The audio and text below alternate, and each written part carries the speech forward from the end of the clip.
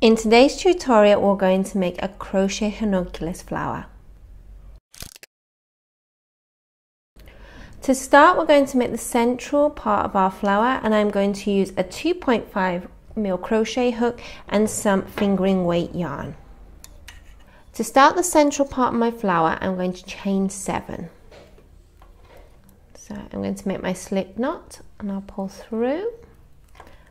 Okay, and now I'll do my chain 7.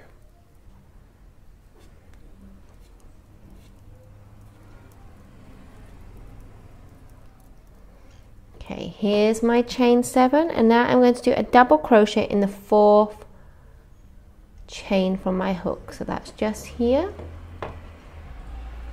Now add 1 double crochet. Okay, so that first stitch is going to count as a double crochet increase. In the next stitch, I'm going to add a double crochet. The following one, a double crochet increase. That's 2 in the same stitch. And then in the final, I'll add 1 double crochet. So what I'm going to do now, I'm going to slip stitch into my first stitch. So I'm going to create a little circle. So I'll find my first stitch, just here, and I'll slip stitch my yarn through. And now what I'll do, I'll cut my yarn. So now I've cut my yarn and I've got my tail attached to my tapestry needle. I'm going to weave in and out to the bottom to make a cone shape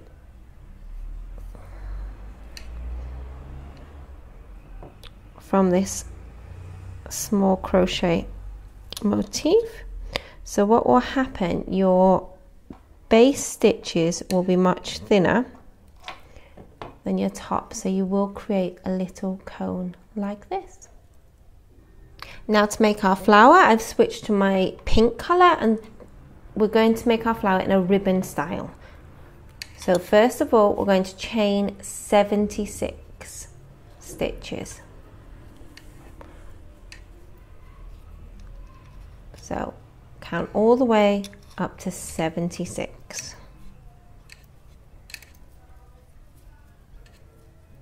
So I've made my foundation chain of 76, and now I'm going to do a double crochet in the 4th chain from the hook.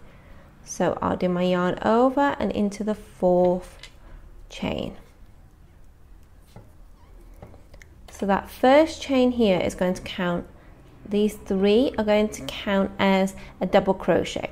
Now this stitch where we just put a double crochet, we're going to add another one to make that a double crochet increase. Okay, so got a double here. Now in the next stitch, we're going to do 1 double crochet.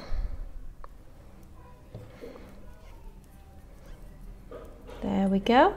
Now our pattern until we get to the end is going to be double crochet increase, double crochet, double crochet increase, double crochet, and continue this all the way down to get to the end of your foundation chain. And at the end of this row, you will have 111 double crochets. Here I finish row 1, so I've got my 111 stitches, and my foundation chain is now starting to curl.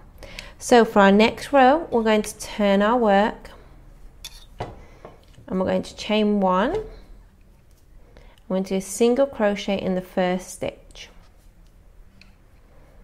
Now we're going to skip 2 stitches and put 5 double crochets in the same stitch. There's my first, second, third, 4th and 5th. And there I've created a shell. So now we're going to skip 2 stitches, 1, 2, and single crochet. So our pattern will be skip 2 stitches, a 5 double crochet shell, that's 1 double crochet, 2, 3, 4, and finally the last one. And I'll skip 2 stitches and single crochet, and I'll continue this pattern all the way around. So skip 2 stitches, 5 double crochet, skip 2 stitches, single crochet, and at the end of this row you will have 22 shells. Here I finished row 2. I'm sorry, it was 18 shell stitches, not 22, and in the final 2 stitches do 2 single crochets. Now this is your ribbon finished for your flower. Leave a 50 centimeter tail, and now we're going to work on the bottom leaves before we assemble our flower together. So let's go back to our green yarn that we started with, and we're going to start with a magic circle. So I've got my tail in front, yarn over my first 2 fingers to make my cross, and then I'll pick up my yarn and release my fingers, and there is my magic circle.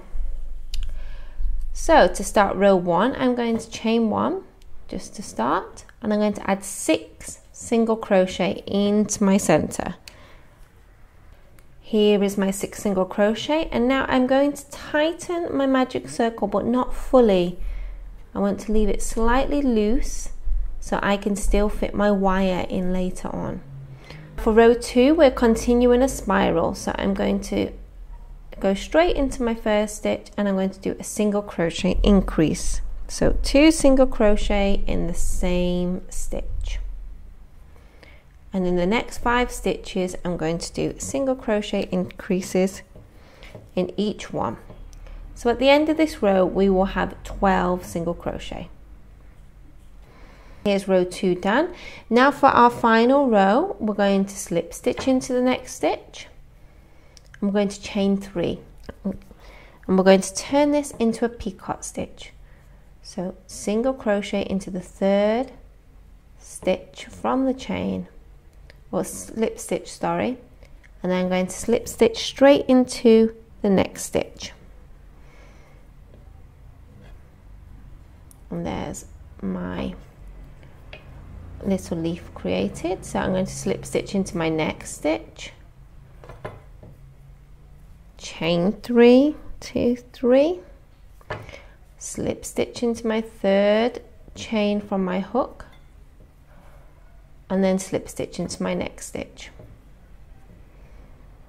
And I'll continue all the way around in slip stitch, chain 3, picot, slip stitch into the next, slip stitch, picot, slip stitch, and at the end of this row I'll have 6 sepals. So now I've got my 3 motifs, my central flower, my ribbon, and my sepals.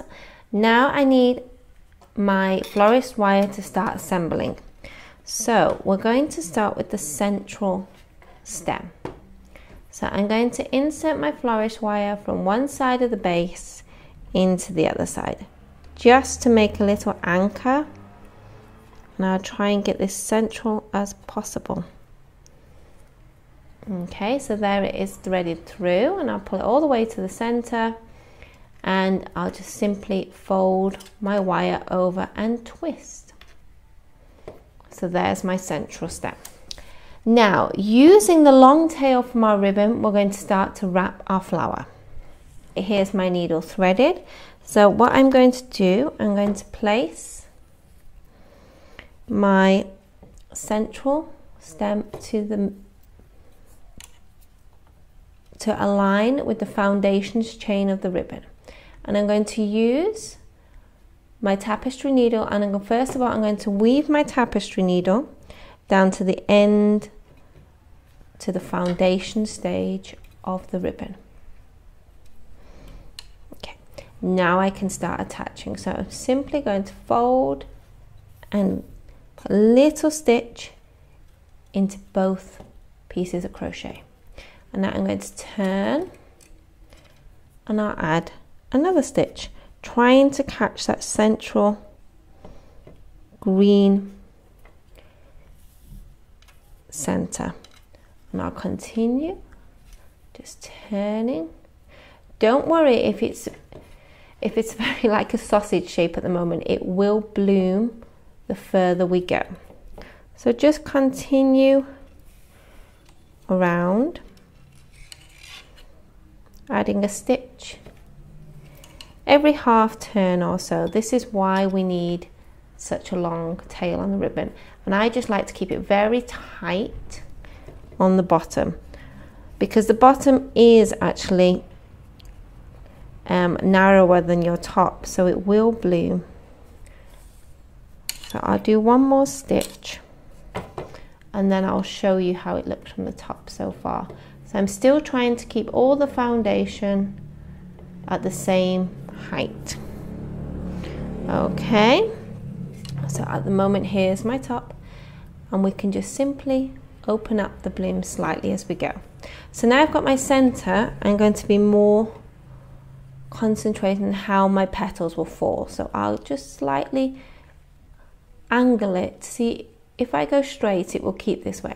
Now if I just put it slightly in an angle, my blooms will start to open. So I'll just put a stitch there to secure. Now I'll turn it up and I'll just angle this flat petal this way, and I'll just keep continuing to turn and check the top each time, and I'll continue all the way around now. Here's my bloom after I've finished. So it's gradually gone all the way around, and I can pull these petals out just to open the bloom. And from the back it's got quite a flat surface. It dints slightly in the middle, but it's quite flat. Now to hide all this work, we made our sepals. So let's twist our wire, and we're going to thread our wire through the center of our magic circle that we created. There we go. And I just need to find the string for my magic circle, and I'll just pull that very, very tight. Okay, and now I can use the thread from here to attach my sepals slightly to my flower. Now I only do a few stitches because I like the sepals to come down like the real flower does. And the reason we left a long tail from the sepals was so you can use this once you wrapped it through, and wrap it around your wire, so your wire becomes the same color as your sepals, so you don't have that contrast. And that's finished. That's how to make your crochet ranunculus. I hope you've enjoyed this tutorial and it was clear. Don't forget there is a full written tutorial available on my blog, and the link is down below. And I'll see you soon for our next crochet video. Bye!